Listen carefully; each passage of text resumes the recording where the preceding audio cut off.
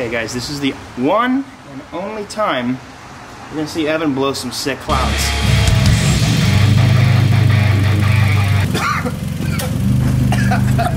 So gross. In a perfect world, owning 6 cars is dope. Actually, it's still dope. But in a real life situation where you don't have a team to put your stuff together for you, sometimes you just gotta spend an entire day figuring out what in the world is wrong with half of them. So the cars have several problems right now, and I'm very sorry. It's very not aesthetically appealing, but we're moving very soon. So my garage is going to be a hot mess, a steaming pile of dung. The Evo is having some motor-ish, I wouldn't say like issues, might be something small. Could be a rod saying hello through the side of the motor. So the other day when Gingium was in town, we went to a meet called Cars and Comets. And on the way to that meet, I raced my buddy in his Mustang again, because you know, we gotta show him how the 4 cylinders do.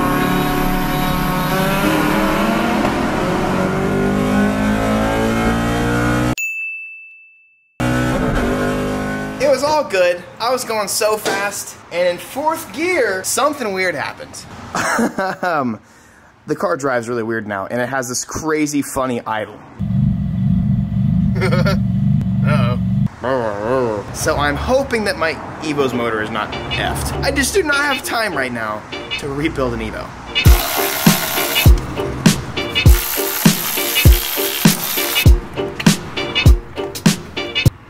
That's actually like less than 20. Please be good. Damn it, which one was it?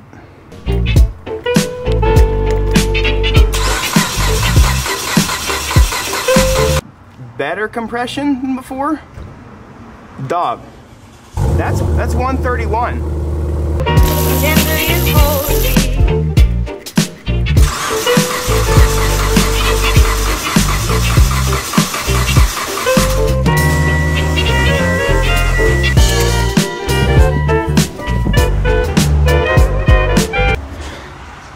Insane. I think the first time I did this, I don't know if I actually like held it long enough for it to fully compress, but yeah, that's my compression on a 140,000 mile motor. While that is really awesome and encouraging that the 4B is doing so well, I mean seriously, people should start swapping these in the 240s. If this thing's pushing this much power with 0 issues, 30 pounds of boost, like there's not a day in this car's life after it's been tuned that it has not hit the top of 4th gear at full boost. Impressive. But it is also kind of concerning that I didn't find my answer here. I'm gonna try and test for leaks or something, but I'm hoping I kind of find the answer.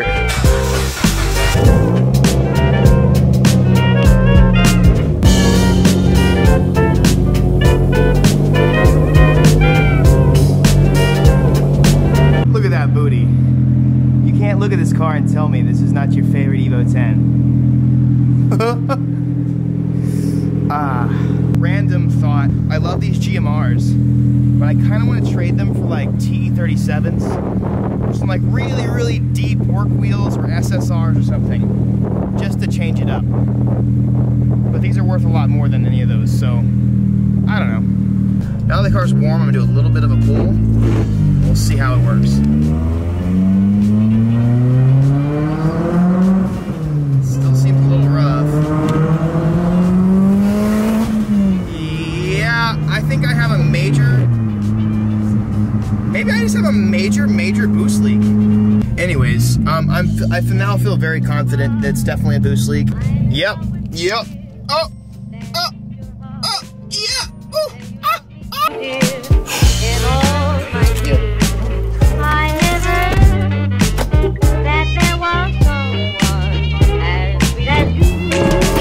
All right, so I'm gonna call Victoria. I have a solution to this boost leak situation. You guys might think this is funny. Hey, you're gonna laugh at this, but this is something I'm gonna need to test. I have a bad boost leak on the Evo. Okay. I've got to go buy a vape, and I'm gonna have to blow smokes into a vacuum source, and whenever I blow it into the vacuum, it's going to shoot out where my boost leak is. Okay. I just want to show up with me vaping in the garage. You just figure out something. Okay. I want to come watch, so whenever you get back to do it, I want to see. Okay, sounds good. What do I buy, dude? I've never vaped. Actually, that's... Oh my god. go. I need like an e-cig or a vape that blows a lot of smoke. You're looking for some clouds, huh? Yes. For the highest voltage. How's it going? Okay, so I need a vape that shoots enough clouds because I'm trying to, blow it into the intake manifold so smoke comes out of the part that's leaking. Okay, so I just called in the vape plug. I don't know who he is. He's about to blow into my motor. I don't know anything about him. But, let's see. Got my tools here. I gotta take one of these freaking clamps off. That might work. So I guess I'll start the car and then just give it your biggest huff.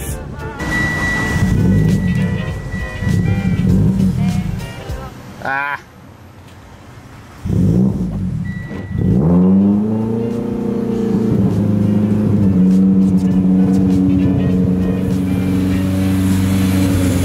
Blow it in there. Do another one.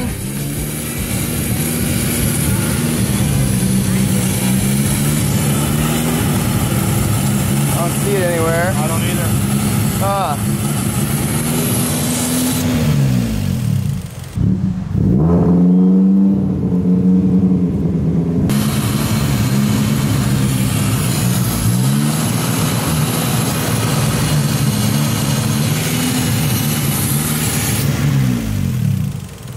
I appreciate you coming up here and giving it a shot. Have a good one, dude. I'm gonna try one more thing. I'm gonna buy a vape, like just a cheap one, and I'm gonna actually like tape it into that vacuum and just have it constantly be sucking on the vape. Okay, made it home. It smells. Is this buttery popcorn butterflies? Mmm. Oh, it smells so good.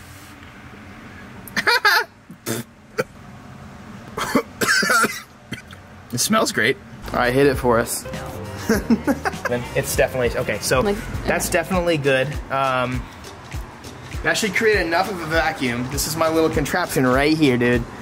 Look at that. Look at that sick freaking thing. Okay, like sucks it in.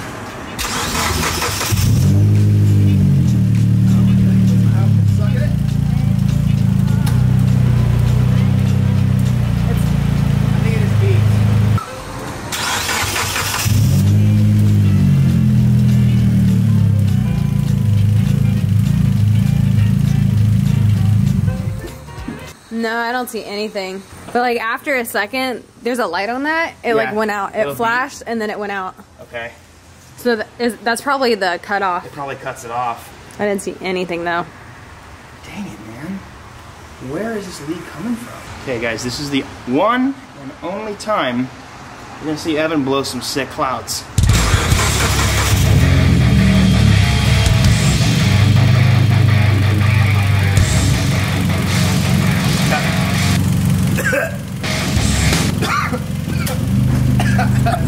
So gross.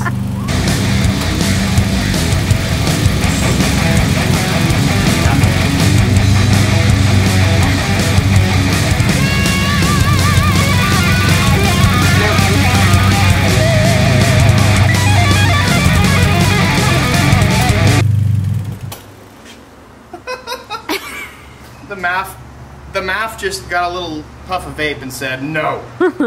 It's not a Subaru. It doesn't want that. I'm really tired of vapings. You need some water? Or some acid would be nice.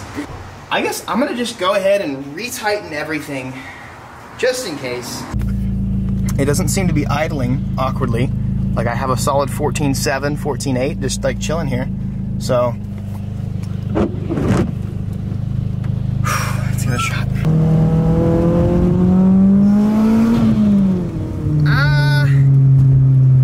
That was a little better-ish. I feel like I might have fixed one leak. Try it again.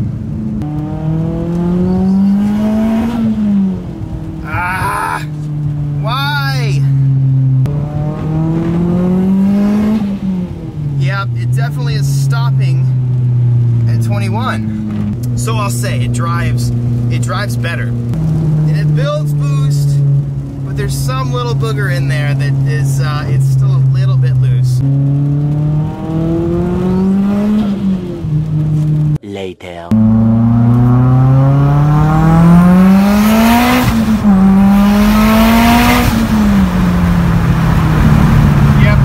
It's now 10:45 at night. I have taken a little bit of a break to play some games to get my head out of it. I've been playing Apex a lot and it's super fun, but I fixed it.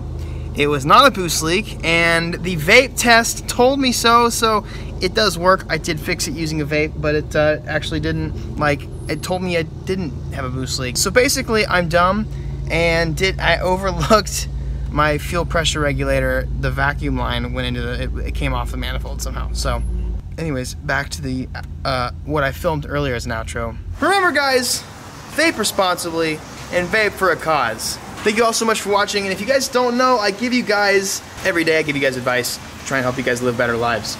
So, one thing I had written down was, it's easy to spot a yellow car when you're always thinking about a yellow car. It's easy to spot an opportunity when you're always thinking about an opportunity. It's easy to spot reasons to be mad when you're always thinking of reasons to be mad. You become constantly what you think about. So, if you have a bad attitude, you're gonna find everything wrong with life. If you have a good attitude and you're always looking to advance yourself and better yourself, well, you're going to, because you're seeking out that opportunity hard. So you are what you think about. You are what you surround yourself with. So I want to encourage you guys with that today. I'll see you guys later. Thank you for watching. Bye. Hey, so I got 2 videos right in front of you, but I give you 2 videos. I got 2 videos for you guys. They're really good videos. You should probably watch them, because they're actually really good. Don't go to another channel. Just watch them, Ryan. Watch them, baby.